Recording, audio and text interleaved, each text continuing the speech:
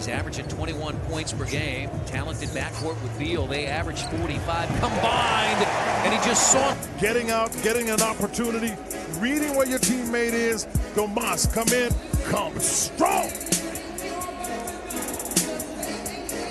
Baskets are way too easy here. And especially a team that played last night. Right. Oh, yeah! Victor got one man on. Feeling. Corey Joseph is just rolling. He's picked up the pace. Remember, I was saying earlier that you think Fleet. Yes, who we saw at Toronto. That's blocked by. Yeah, it wasn't an issue in that regard because I don't think that Nate McMillan would have let him come off the floor knowing that was the year. Coming off the loss, the heartbreaking loss Tuesday, the last second tip in. Pacers get it. Great pass. A little bit more of chasing man for the size of Holiday.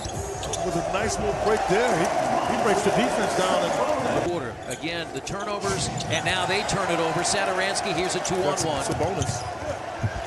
How about that? 7 foot. But you want to get, you know, if I'm Corey, I'm looking to try to find a way to get Dougie going. Because I need McDermott to be able to make shots. 12 points, 6 rebounds, 9 assists tonight for Victor. He was just 4 of 13 from the field. He throws it to the corner where McDermott normally is, and Kyle O'Quinn was there. No offense to Kyle O'Quinn, but McDermott had